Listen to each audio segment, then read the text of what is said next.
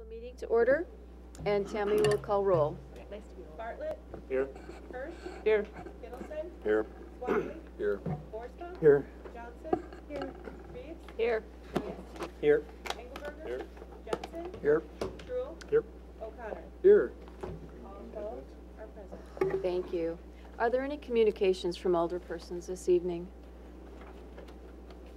I have, Council President Swadley. Just a quick one. Just a quick update from Landmarks. We continue to work on the ordinances, and Attorney Dragney is putting some draft language together for us.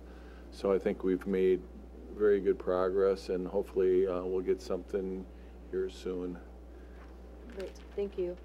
And I wanted to give a huge shout out to Marty Lamers and the fire department and all the donors for the holiday lights display.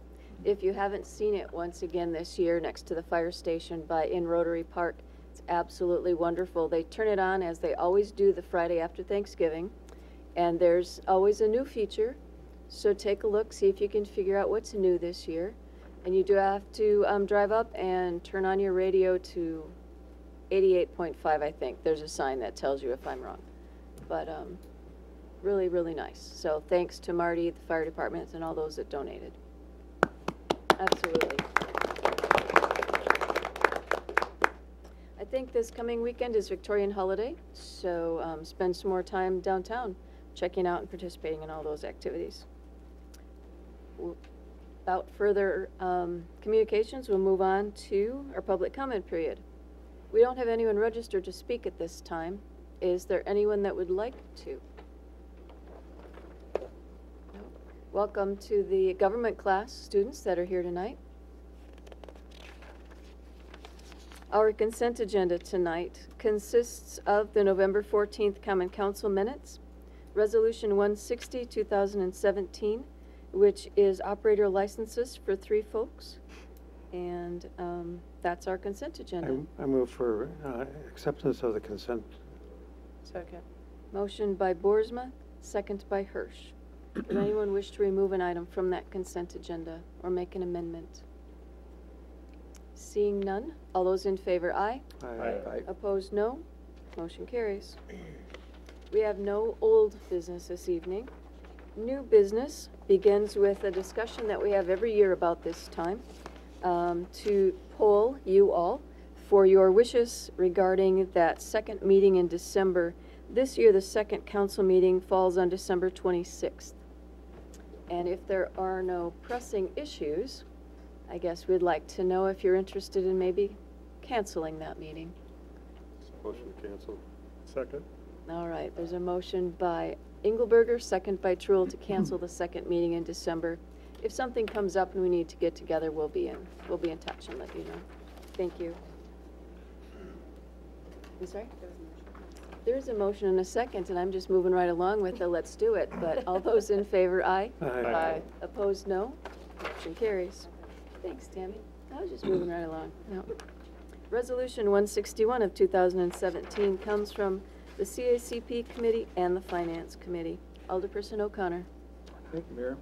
Resolution 161, 2017, approving the network infrastructure hardware and software upgrade, not to exceed $83,007.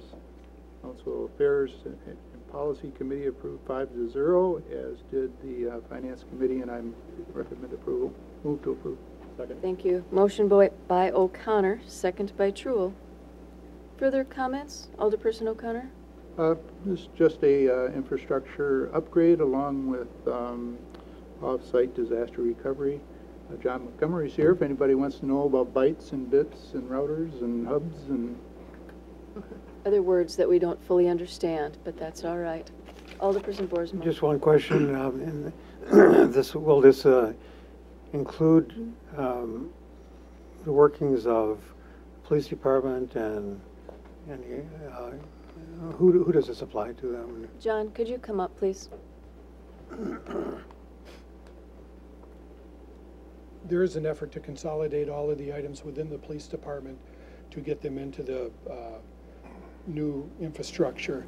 The only things I will not be able to pull out of the police department are those that are governed by the Department of Justice. Those have to remain Could I have a follow-up on that? And what about the Stoughton Utilities? That is not under this plan. Thank you. Alderperson Engelberger? Thank you, Your Honor. Is this budgeted funds? Yes, it is. Yes. Council President Swadley? Thank you, Your Honor. Just to follow up on that, previously at Finance tonight, we talked about carrying some of the funds over because you can't possibly do everything within the next month. Can you maybe just kind of run us through? I know you've got a lot on here and you're excited about what you're doing. You should have an opportunity to kind of let us and people at home know some of the things that you're doing. Well, what I'm looking at doing is moving more towards a virtual environment and also a redundant environment where we can take the physical servers that we have right now, put them into a virtual environment, which will also aid in any type of a disaster recovery scenario or any type of malware attack or viruses that we have, because we would then have the ability to roll back to a previous version. It also gives us the ability, through the type of licensing that I'm doing, to build as many virtual servers as the hardware can handle as far as memory and storage. It's also going to open up the ability for us in 2019 to do an off-site disaster recovery, where we can then turn around and replicate servers from here to another location. Thanks, John. Alderperson O'Connor? What frequency do you back up our information? Nightly. Nightly. I'm sorry, I didn't hear the question, but Oh, if you did, you're all set. Frequency of backups. Okay. Yep. All right, any further questions or comments? Otherwise, we'll vote by roll call. Hirsch. Aye. Kittleson. Aye. Swadley. Aye. Boersma. Aye. Johnson. Aye. Reeves. Aye. Majewski. Aye. Engelberger. Aye. Jensen. Aye. Truill. Aye. O'Connor. Aye. Bartlett. Aye. Motion passes 12-0. Thank you. Resolution 162 of 2017 comes from our Planning Commission. Alderperson Truill. Thank you, Your Honor. Plan Commission brings forth Resolution 162, 2017, resolution approving an extraterritorial jurisdictional land division request by Ashley Eberson for property located at and adjacent to 1937 Quam Drive in the town of Dunn, Dane County. And I would move approval. Second. There's a motion by Truill, second by Engelberger. Alderperson Truill. It's a routine matter. The one thing that we do need, the reason we need to take action is this is a creation of joining two lots that end up for a residential lot that's actually 0.48 acres, which is below the normal minimum size that we look for. But again, it's out on Quam Drive, and staff and Planning Commission support this. Correct. Thank you. Alderperson Hirsch. Scott or Rodney, could you explain that? So you're putting two lots together and they're still only 0.48 total? Yeah, that's correct. This is a rural location, so it's in our territorial jurisdiction. It's not within the city limits. The combined two lots would be just under an acre. Just for comparison, many of the older single-family lots are 8,712 square feet, as opposed to this, which will be about 20,000 square feet. Okay, so it's bigger. I mean, I guess it It's- was kind of no. Yeah, but in our extraterritorial jurisdiction area, the area that's not within our city limits but within our oversight area, the ordinances allow for lots to be a minimum lot size of 1 acre and a maximum size of 2.5 acres. So it's recognizing that in many of your rural settings, you're going to have a well and septic probably on that site as well. This particular one actually will be part of the sanitary sewer district that does go around Lake Eganza, but I think it'll have its own well on the site. So just to clear, right now the lots are actually really, really small, and you're combining them to make. I mean, it's the way it's written. It seems odd. If the lots are already too small, and you're combining them, they're still not meeting their ordinance. Well, let me just clarify. We're not. Oh, I know. It's an extraterritorial. I'm just trying to understand how it was written. It just seemed odd. In the rural section, the interest in the city is not to create subdivisions within our extraterritorial jurisdiction without having full range of public services, i.e. generally being within the city limits. This particular area is a developed area adjacent to the lake, and it's already platted. The applicant desires to create a larger parcel so that they can create a home as well as, in their mind, an appropriately sized home on this particular site, and saw each individual lot not being able to accomplish what they are hoping to have happen. And our code would require it to be in this rural area a minimum acreage of 1 acre, so that we're not trying to create small lot subdivisions within our ETJ area. Okay. But Regina, you are correct. I mean, effectively, this is 2 lots that, when combined, will be just under a half acre, 20,000 square feet. Right, so the 2 lots by themselves don't meet their own ordinance of being an acre or more. That's all I was trying to clarify. They could meet their own ordinance. I'm talking about what our ordinance yeah. requirements are. Okay. These were probably properly platted within the town and buildable parcels under the town regulations. Their desire is to create a larger parcel for them to Okay. construct on. I just want some clarification because it didn't read very well. Thank you very much. Sure. Thank you. Council President Swadley. Thank you, Your Honor. So my questions for Attorney Dragney. Is this an ordinance that we can really even enforce? We have really limited authority extraterritorially. It's been a little while since I've looked at, the list of what we can and can't do. So the lot size, minimum and maximum lot size requirements extraterritorially, as I sit here right now, I'm just not sure whether that's within our authority, but our authority has been whittled away to almost nothing. So I guess what I'm suggesting is at some point we should maybe look at that ordinance. That would make sense to me. All of them. Any further comments or questions? All those in favor, aye. Aye. Opposed, no. Motion carries. Resolution 163 of 2017 comes from our Public Works Committee. Alderperson Jensen. Thank you, Your Honor. Public Works Committee would like to present Resolution 163, 2017. Let's see. Resolving authority, excuse me, I'm going to go to the new one. Authorizing and directing the proper city officials to enter into an agreement with Vikester Holdings LLC, Naughty Norsky, to allow the installation of lights on Jefferson Street pedestrian bridge. And I would so move. Second. Motion by Jensen, second by Boersma. Alderperson Jensen.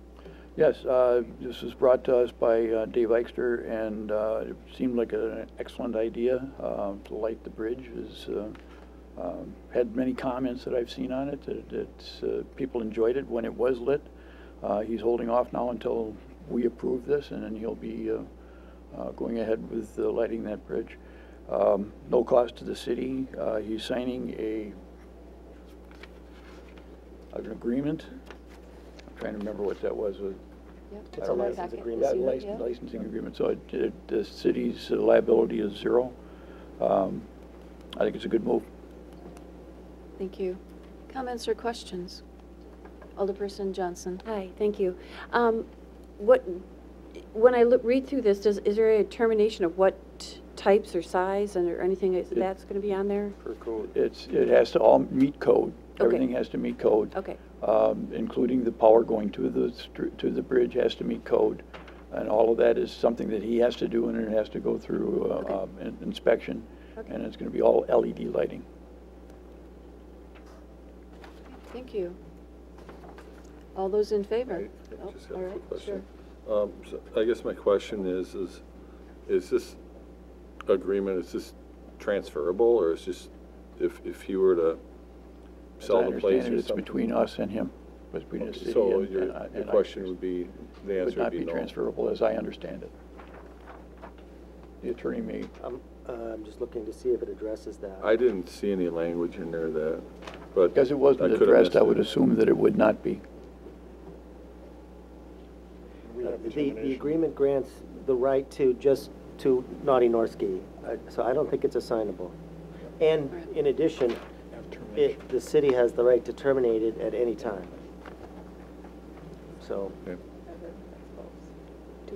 Thank you. Further comments or questions? Alderperson O'Connor. At the Public Works Committee, I think we also talked about item number 7, hours of operation to go till 3 a.m. rather than midnight. Help people late at night to cross the bridge. Very nice. But not semi-trucks. Not semi-trucks. No, okay, So that's are they good. amending That's the So good. I'd offer that up as an amendment.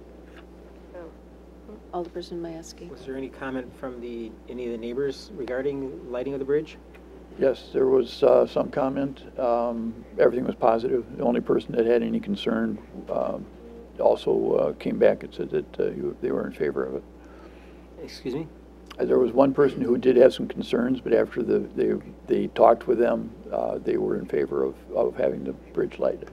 And I'm sorry, Alderperson O'Connor, you made an amendment to the motion? Okay. It's a motion to amend To 3 a.m. till 3 a.m. instead of midnight as identified under item 7 in the agreement.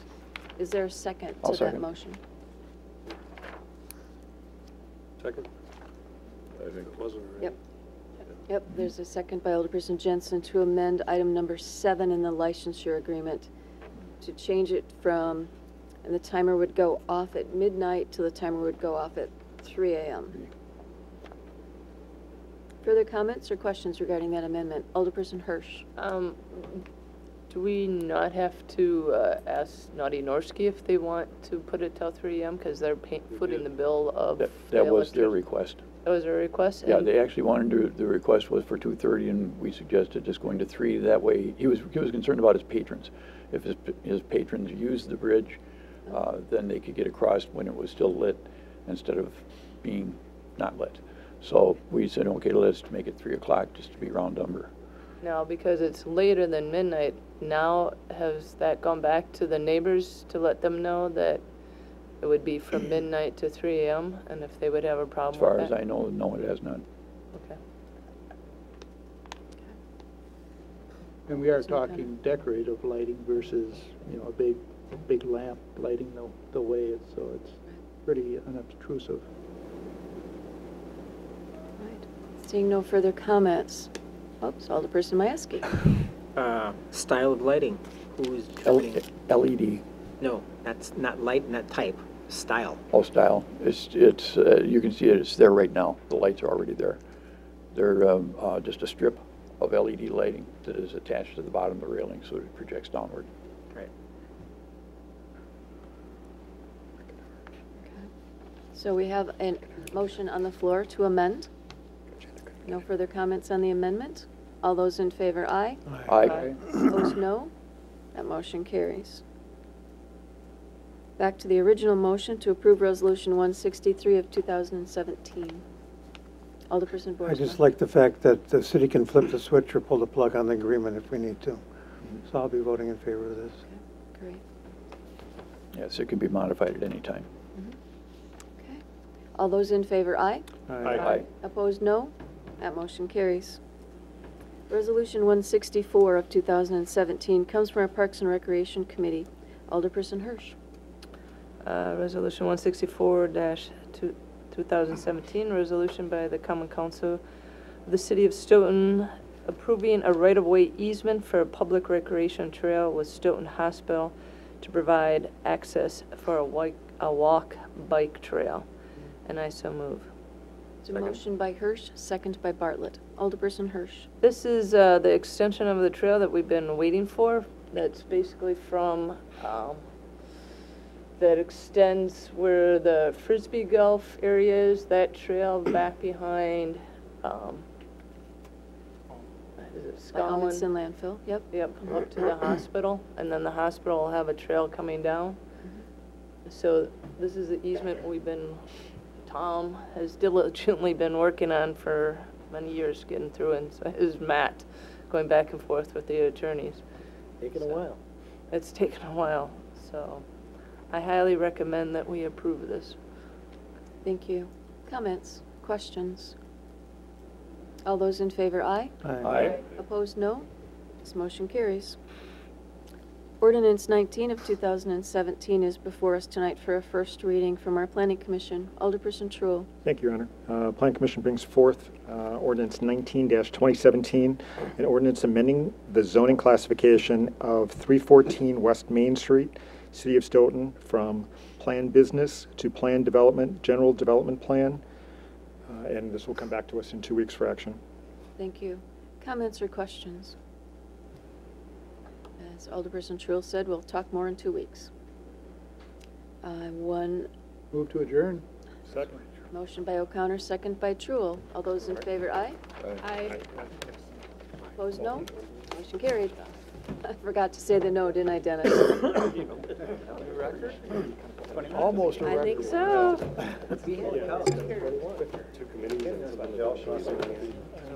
So you haven't beaten Bob. Well, some of the ones that you have. Bob used to have 10-minute ones.